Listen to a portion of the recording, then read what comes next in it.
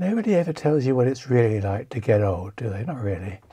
It's like childbirth, a conspiracy of jollity or silence reigns. And also like childbirth, once you get started, there's no going back.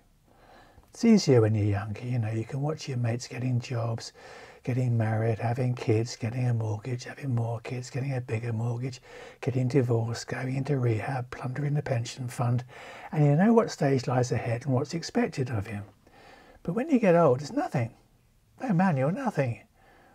I spend a lot of time watching peevish old fossils in the street and wondering, Christ, how soon will it be before I look like that? And also, what does he know now that I ought to? Well, I'm just cresting 70, so I'm going to try and drop a few hints, observations and helpful things like that to those people coming up behind about growing older. And maybe connect with some people who are already here and like me are wondering what the hell is going on.